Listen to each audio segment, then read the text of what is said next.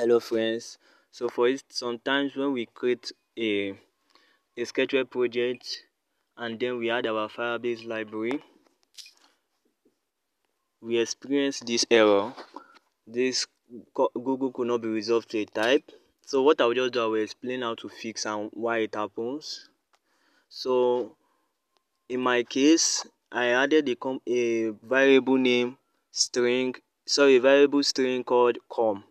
So all you have to do is remove the com and compile your project. So it's not, sometimes it may not even be a string, it may be a boolean, a map, a number, a list map, and a component, a more block.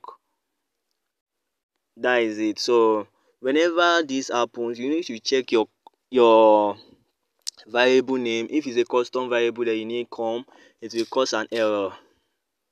So why this error come is because com.google, I will show us today why it happens is com.google is a class, is a package name in the Firebase library.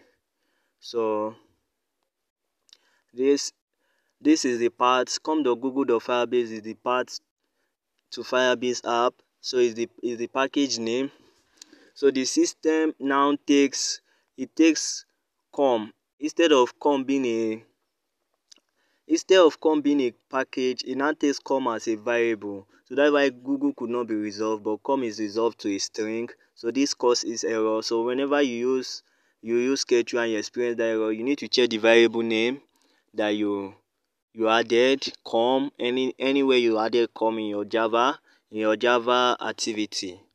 Thank you for watching this video. Please subscribe.